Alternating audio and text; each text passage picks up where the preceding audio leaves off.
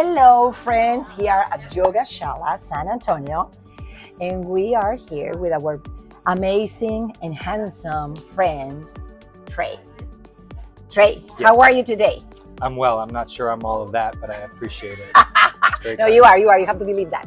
So, well, my name is Annula, and I want to ask you, how has been your path with yoga? Yeah. How has been, like, if you can like really share with us and talk about everything, Yeah. the good, maybe I want to say not the bad things, but things that were like kind of a struggle for you, maybe if they were with this Ashtanga practice and everything. Can you talk and tell us Oh something my, about I could talk all day about it, frankly, because it's something new all the time.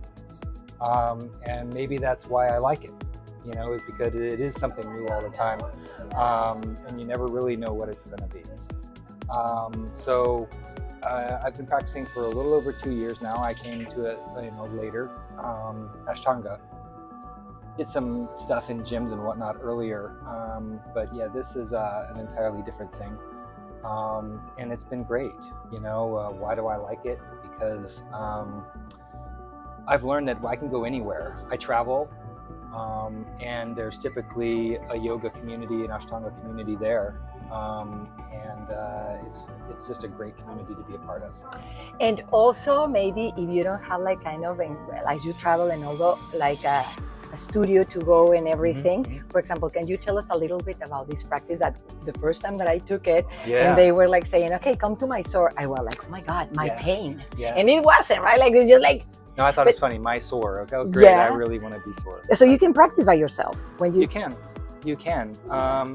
And that's the goal, frankly, and that's what I didn't realize at the beginning, because we're used to, lead classes and cycling, spinning, aerobics, or what have you. So we're used to that type of model, whereas this, your instructor is there to kind of guide you.